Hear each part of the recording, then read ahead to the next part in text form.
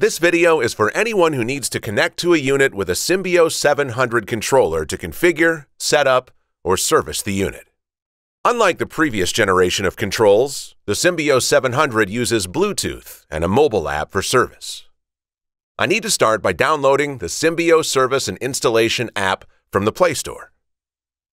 I'll tap the Play Store icon on my phone and then do a search for Symbio. The Symbio Service and Installation app is my first search result. Notice the look of the icon. You should be able to find it in your search results even if it's not first. Now I'm going to choose to install the app.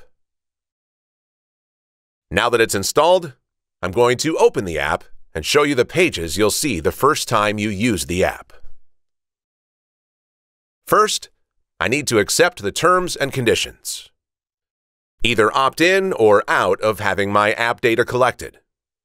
Then, I'll have the option to sign into Train Connect Remote Access if I have any controllers that I'll be accessing that way. In this case, I'm connecting to a controller right in front of me, so I'm going to hit Skip. Now I have the option to allow the Symbio app to access my device's location, which I will allow. Now I see the unit list. This is the page that would show me any units that I can connect to. I need to turn on Bluetooth and pair to the Symbio 700 before I can work with it. Very similar to how I would need to connect and pair to a speaker or a headset before I was able to use it. The first step is to enable Bluetooth. I'll hit the Enable button and then choose to turn on Bluetooth. Now I can use the arrow in the bottom right to return to the app, which is now scanning for devices to connect to. Now it's not finding any devices. I'm going to switch over to my camera app at this point. Then show you the Symbio 700 controller in front of me. Notice there's a Bluetooth button. When I hit the button, now it says Bluetooth waiting. A blue LED has started flashing at me. This means that the app is waiting to connect to something via Bluetooth.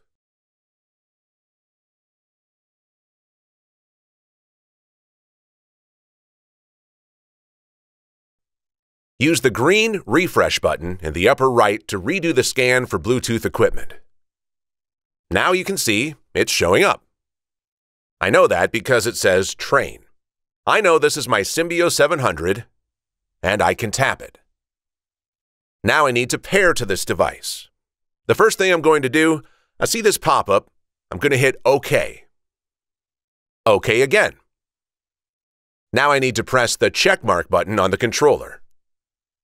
There's a checkmark button right below the screen. I tap that, and now it says Bluetooth connected. I'm now connected to the controller, and it's telling me that the date and time on the controller are out of sync. It's a brand new Symbio 700 that has never been set up before, so I need to sync the date and time from my phone. Now I can see a little bit more information. This unit is unconfigured.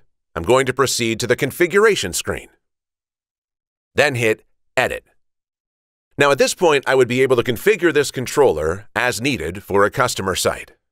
For those of you with an iPhone instead of an Android phone, the process is going to run the same, except that you'll be downloading the app from the App Store rather than the Play Store.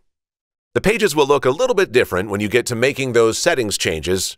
Otherwise, it's the same process of downloading the app, opening the app, and setting up the Bluetooth pairing and connection with the app.